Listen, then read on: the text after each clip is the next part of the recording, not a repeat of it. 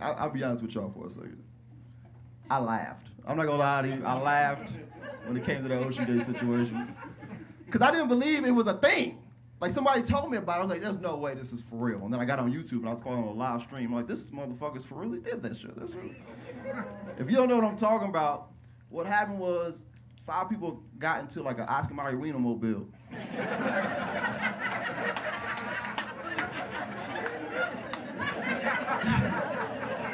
And they went down to see the Titanic like it fucking moved or something. No, it didn't. It's been there forever. It's not going anywhere. Why do you need to go see that? It's on Amazon Prime for free. Why the fuck do you need to go down there and see that shit? Stupid. I honestly feel like they went down there just to see if the Little Mermaid was black. But that's a whole nother conversation. That's a whole nother conversation. We can talk about that later.